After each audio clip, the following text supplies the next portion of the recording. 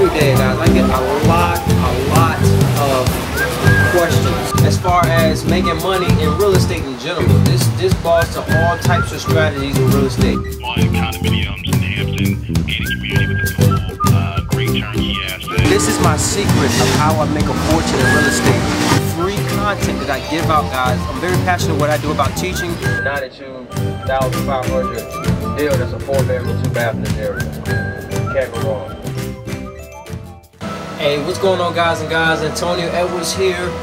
Top rated podcast on iTunes. It's called The Real Estate Rich and Famous. Go ahead and subscribe to that podcast if you haven't already subscribed to that. Has some phenomenal content, free content.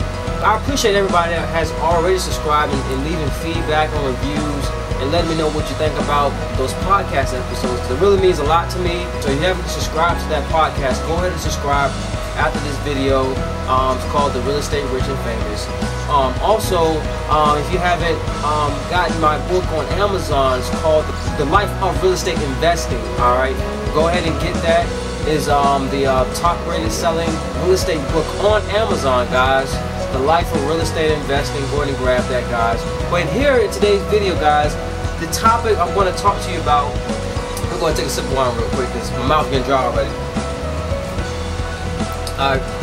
Topic we're going to talk about is picking up a check at closing. All right, we're going to talk about the title process, which is very, very important. If you don't know about the title process and how that works, and then you're probably gonna be SOL as far as making money in real estate in general. This boils to all types of strategies in real estate, knowing the title process. All right, so picking up a check. All right, so this is actual a check that I was dropping off at the title company. If you want to take a look at this here, where I'm just buying a house, okay? So I had to drop off this cashier's check to the title company for me to even purchase the property. Before I can take title, I have to drop off the check. All right, so let's talk about the title company process and how to pick up a check. All right, so this is an important note. You would not get your check without first going through a title company. We just spoke about that briefly. You will not get your check without first going through the title company. All right, so this is very important. Stop all what you're doing.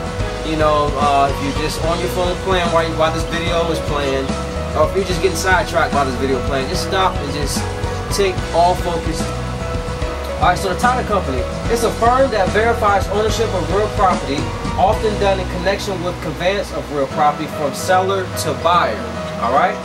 Now, the valid owner or the seller is determined through a thorough examination of property records and through a title search. All right, so the title company does a title search before you even take title to the property, or even if you're wholesaling the property, before your end buyer buys the property, you need to get a title search done.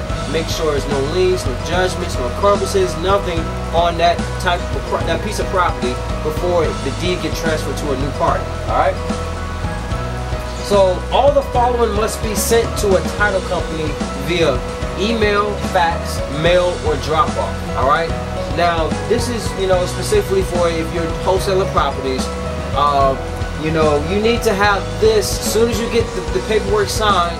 Just say your purchase and sale agreement signed between you and the seller.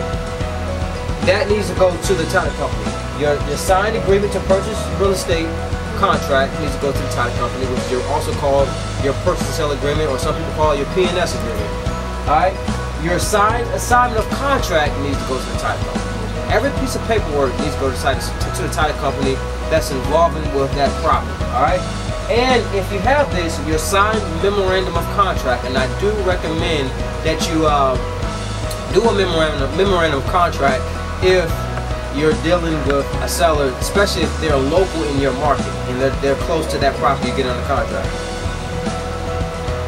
All right, memorandum of contract. If you don't know what a memorandum of contract is, it's a legal size document that you get notarized from a notary that you and the seller are entering into a valid contract, and they cannot sell to somebody else while they have a valid contract with you. If so, you can put a lien on their property, and they will have to go through you first before they will be able to sell to that next party, which is a nice way to lock in a property. Okay.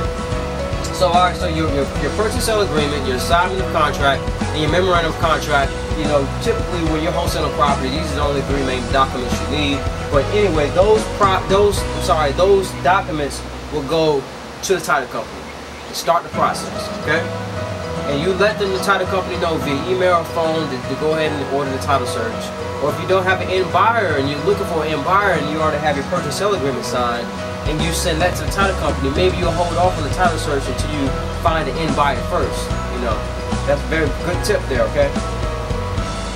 All right. So, any documentation regarding the property you are involved with in regards to a real estate transaction must go to the title company so they can handle all the dirty work. All right, we already spoke about that. All the documents go to the title company first.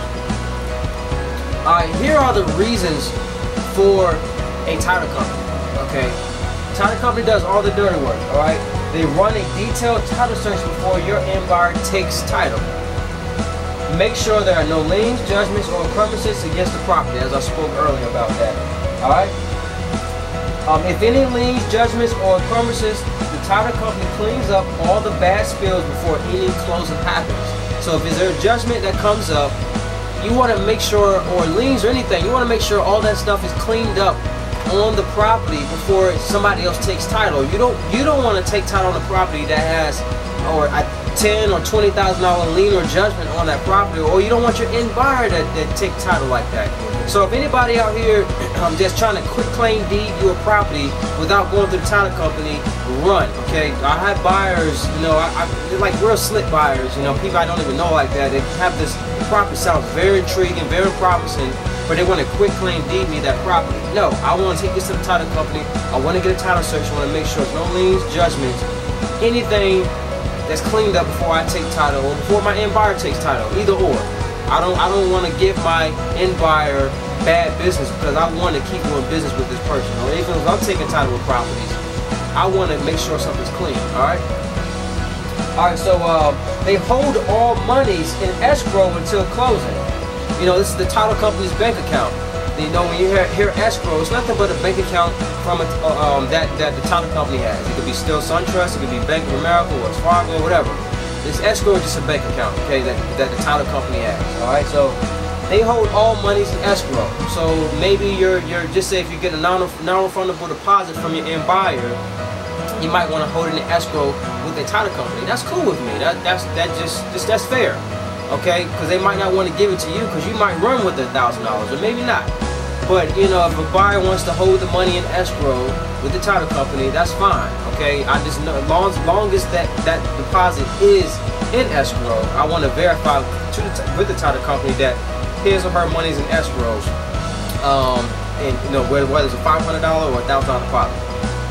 All right, and also when you get property on the contract with the seller, the purchase sale agreement, I'm assuming you have at least $1 deposit, you know, on your contract. So if it's $1 deposit, $10, $100, whatever, make sure you put that money in escrow as well, okay, to have a valid contract. Some title companies might let you slide if that's like your bread and butter title company you use all the time, but by law, you still, if it has $1 on the contract, or you know, 50 cents or whatever type of money you have on the contract as far as your deposit, it has to be somewhere. If you gave it to the seller or you put it in escrow, which I definitely recommend putting in escrow. The title company also prepares the HUD-1 statement. Okay, this is the document which discloses all expenses involved with that particular real estate transaction.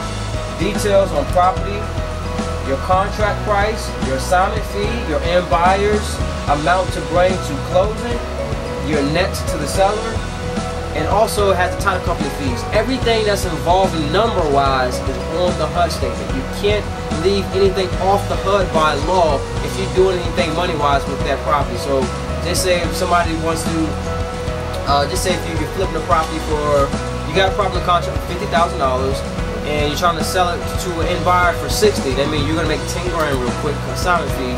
that 10 grand has to be on the HUD statement, okay?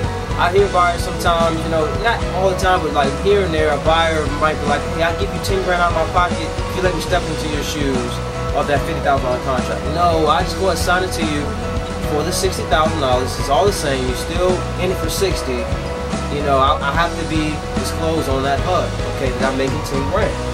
All right, so also they offer title insurance. When your end buyer takes title to property and the title issue comes up from the previous seller, title insurance will handle the issue, and it's the title company's fault for missing the title issue before a title change. All right, so make sure you get title insurance, or if you're not, you know, if you're just assigning the property, make sure, just recommend to your end buyers to get title insurance. I mean, if they're a savvy investor, they're buying properties, they're going to get title insurance. All right, but for your purposes, if you're buying properties, make sure you get title insurance when you take title, because it still could be a hiccup that the title company missed when you bought that property, maybe from a judgment or a lien that might pop up, which I had in the past happen.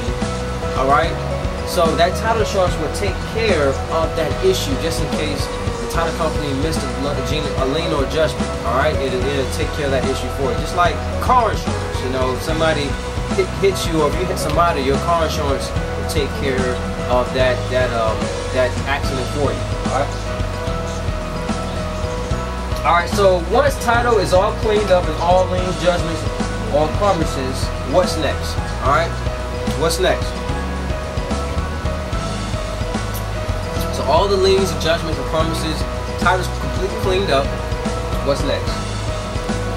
The HUD 1 statement is prepared. Once the HUD 1 is prepared, guys, I start getting excited because I'm about to get some money, or I'm about to drop off some money to buy a property, okay?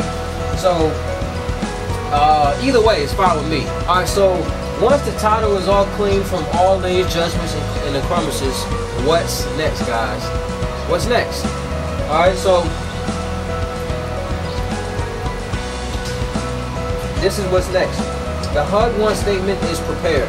Alright, I like when the HUD 1 is prepared, because, well, when I'm getting preliminary HUD in my email, or our email, my assistant's email, whatever it goes to, that means that we're getting like to the nitty-gritty of closing. Alright, guys, so right now is the HUD 1 statement. I want you guys to look at, see what the HUD 1 statement. We can just take a look at the HUD 1 statement. As you can see, this is page 1 of the HUD 1 statement. On page 1, it gives a summary of how much the end buyer is going to, or you, if you're purchasing the property, how much cash do they need to bring to the title company, and how much cash that your seller is going to net. So on the left side is your buyer, or you, if you're the buyer, that's the expense for you or your end buyer. To the right is the expenses for your seller. That's always the case, okay? Alright, guys, so page 2, page 2 just gives you a breakdown of page 1 summary for all the expenses. Your assignment fee is going to be up there if you're flipping or wholesaling property, or if you're buying the property, it's going to give you all your breakdown expenses. So all your end buyer's expenses, if you're wholesaling the property, is going to be on page 2 on the left side. On the right side is going to have your seller's expenses for their closing costs, or if they're not paying their closing costs, it's going to be moved over to the left side, to your side, where if you're buying the property, or your end buyer's side, if you're flipping the property to him, his expenses will be on that side. Alright, so we go to page 3. Page 3, guys, is just going to be an extra page where your seller is going to sign, and is going to have another breakdown of all the expenses of the property. Now, all the following needs to be sent to a title company via email, fax, mail, or drop-off. Your purchase and sale agreement, or your agreement to purchase real estate, or your P&S agreement. People call it different things, but it's all the same thing. Your assignment agreement, alright? And also, if you're not using that memorandum of contract, guys, shame on you. That memorandum of contract, again, just to recap you, it allows you to cloud the title and put a lien on the property if your seller sells the property behind your back while you guys have a valid contract. The memorandum of contract is a legal size document which the notary notarizes that document saying that you guys have entered a valid contract between each other. Alright, and then you can use that memorandum of contract to cloud the title. Alright, so that seller will never be allowed to sell that property behind your back. So you have your purchase sale agreement, your assignment of contract, and your memorandum of contract all needs to go to the title company. Anything as far as documentation wise that's involving the property that you're dealing with needs to go to the title company. Any documentation, guys, that's involving with that property needs to go to the title company, from a loan payoff statement, from, you know, maybe the owner has a general power of attorney. Everyone reviews the HUD-1 statement, alright? From you as the wholesaler, if you're wholesaling the property, your end buyer reviews the HUD-1 statement, and also your seller. If you're buying the property, of course, which you know, I do recommend, you know, if you're not buying properties, to eventually buy properties and hold these properties. But everyone reviews the whole HUD statement. You as the wholesaler, or if you're buying the property, and your end buyer, if there's an end buyer involved, he reviews the property, but the HUD-1 statement, and your seller reviews the HUD-1 statement. Okay, so everybody reviews the HUD-1 statement. Usually, from the title companies I work with, the seller reviews the HUD-1 last, because you may have a shortage of an assignment fee on the HUD-1 statement. You want to make sure that's cleaned up, and your end buyer's closing costs may have a shortage, or maybe has too much closing costs, and they may need to do some editing to the numbers before it goes to the seller, before they review the HUD-1. Alright, but here's a note, okay? If your assignment fee is not on the HUD, guys, make sure it's on the HUD. That's the purpose of reviewing these HUD statements, because, just saying an example again, if your assignment fee is not on the HUD, make sure it is, because if it's not, you're not going to get paid. Alright, you're not going to get paid. I had an incident recently with a wholesaler that sold me a property, right, which I bought from him. He was short $100, not a lot, but he was short $100 on the HUD statement, which he shouldn't have been short. On the assignment fee, on the assignment agreement, which he signed when he sent to me, it had everything right as far as the numbers. So when they went to the title company, they should have had that right. He shouldn't have been short $100. All right. So once HUD-1 is approved by all parties, your end buyer brings all funds to closing. So just give an example, your contract amount price, alright, is just say an example, $50,000. Your added assignment fee is $10,000. All closing costs, title company fees, and miscellaneous expenses, etc. is $1,500. So let's say that's $61,500. Your end buyer will bring to the title company or the closing table, either by cashier's check or a bank wire, $61,500. Title company disperses funds from their escrow to all parties who get paid according to the HUD-1. Previous example, as we talked about just a few minutes ago. Out of that $61,500, $1,500 goes to the title company as expenses and miscellaneous. The $50,000 goes net to your seller, and the $10,000 goes net to you. That's your assignment fee. You get $10,000 paid without owning the property, without coming any money down out of your pocket, and without ownership of the property, without using any of your credit, of course. Alright, so I appreciate you watching this video. I hope you took note to all this stuff, because the title company and knowing the title process is very important. I mean, a lot of people overlook that, but you have to know how the title process works.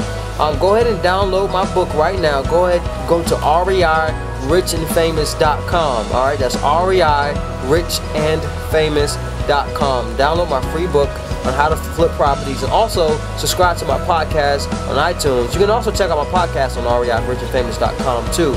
But subscribe to the podcast, guys. This is phenomenal content.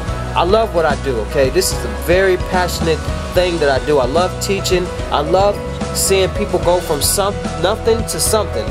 You know, started from the bottom, now we're here, okay? I love seeing that transition, that transformation in people, because people go from not believing to actually believing and become confidence in themselves and what they do. And once you become confident in yourself and become passionate about what you do, guys, the money will follow, because you're helping people. Alright, so I love you guys. Go to REIRichandFamous.com, and I'll see you in the next video.